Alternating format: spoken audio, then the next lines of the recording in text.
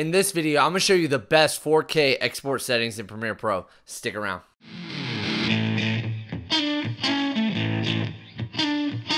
Tyler here from Video Editing with Tyler White, and if you want to learn how to edit video like a pro, start now by subscribing and hitting the bell so you don't miss anything. So once I have Premiere opened up, I'll first drag my clip down here into my timeline, and this is 4K footage, so once I drop it down into a sequence, it's going to go ahead and create a 4K sequence for me. I'll then press I on my keyboard at the beginning of my clip, and then I'm going to scroll down here to the end, and I'm going to select O on the keyboard. That stands for in and out. So when I go to export, it's only going to export what's inside of this area here.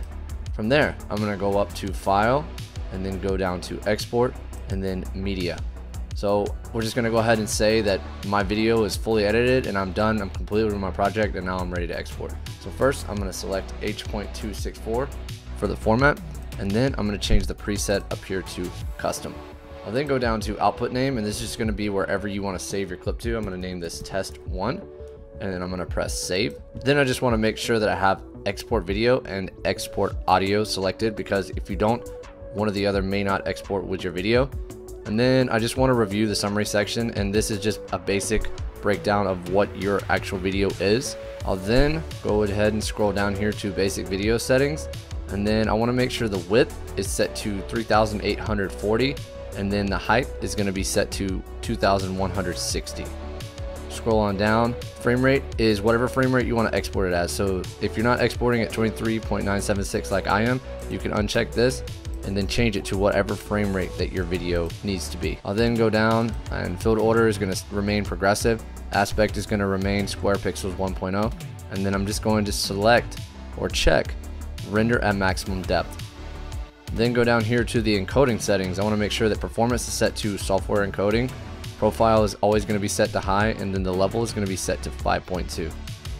From there, I'm going to set my bitrate encoding to CBR, and then I'm going to change my target bitrate to 100. This is only if you're trying to export your videos to a website like YouTube or Vimeo, or some kind of website where your video is going to be compressed, because the bitrate encoding and target bitrate is going to make your video higher file size, also make your video a higher quality, because YouTube actually compresses your video down and will downgrade the quality of your video. So we have to make this a lot higher to compensate for that. You can drop it down to 80 or 60 to bring down the file size, and that's just something that you can play around with. And then all I'm going to do is scroll down here to use maximum render quality, and then check this box.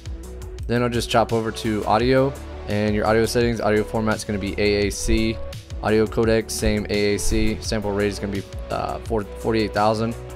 Channels is going to be set to stereo. Audio quality is always going to be set to high, and then bitrate settings is going to be 320. So let's say you're not trying to upload this to YouTube, but maybe you're trying to give it to a client for a wedding. They don't necessarily want the extremely large file size, because as you can see, this video is only 12-second long, but it is 144 megabytes. We may not necessarily want to give it to the client because they're not going to want something that's that big of a file size. So what we can do to fix that is, what we're going to do is adjust this, change this to VBR 2 pass, and what this will do, it's going to give it a great quality because it's not going to be uploaded to YouTube, therefore it's not going to be compressed. So we can actually change our target bitrate and our maximum bitrate settings so that it is a lower file size, and it's still going to look nice. From there, I'm just going to change my target bitrate settings to 40, and then I'm going to change my maximum bitrate settings to 60. And again, audio settings are going to remain the same, and then I'm going to just make sure that use maximum render quality is checked. And then all I'm going to do is go down here and press export.